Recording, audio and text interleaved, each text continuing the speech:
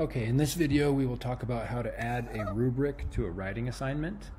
First step is to create the assignment, so we'll go to Create, Assignment.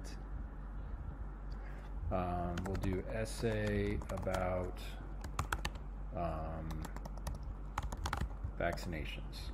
So, should we get vaccinated or not? Write an essay.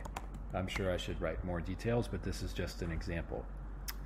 All right, and you can then decide how many points, like let's say it's worth 100 points. The due date, the topic, so let's put it under week 1, I suppose.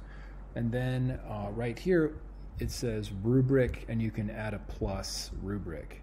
So let's click on that. And I'm going to try to reuse a rubric. I've created rubrics in other Google Classroom classes. Let's see if it allows me to do that. No rubrics found for this course. Okay, so I can't import rubrics from another course. Let's see. Oh, here I can. Academic writing or research skills and methods. Let's just use that one. So I have, let's say that I have this individual project one right here. I'll just click on that one. Now this one is worth 200 points. So let's just say I change this just for the sake of making it simple for us today. 200 points. And then I can view that rubric if I want, and it shows the different ways that the grading is broken down. All right, so I can assign it right there. I have now assigned it. Let's go to the student side, and we will just we will do this essay quickly. I'll just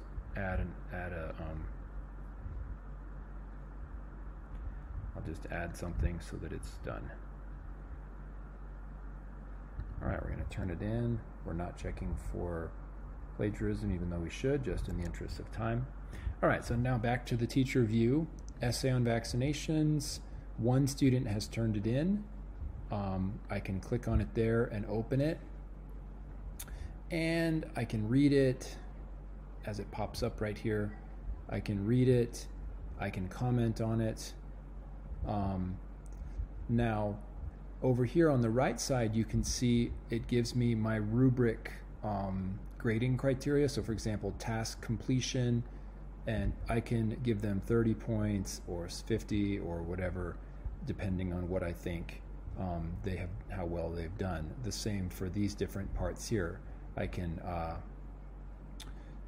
and it automatically pops up the rubric part. If I want more detail, I can click on that, and it gives me the description of each kind of grading level within the rubric. Same for each of these right here.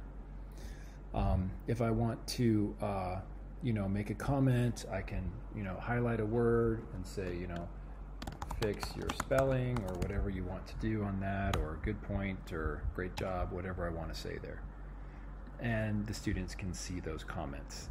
So after I have, chosen my different rubric grades, then I can return it. Now, if the rubric is not perfect, like let's say I think the student should get a 132 instead of a 130, you can just change it manually.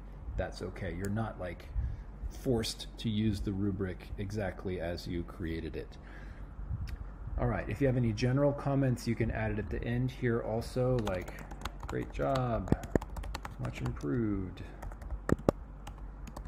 You can do that. So anyway, I've graded it using this rubric, and then I hit return, and the student can see my grade.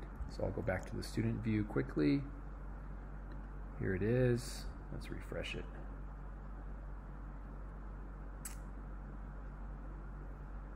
Good, and they can see my total grade. They can see how I was graded. They were graded on the rubric. They can see my comments. They can open this and see my other comments. All right, and that is how to add a rubric to a writing assignment.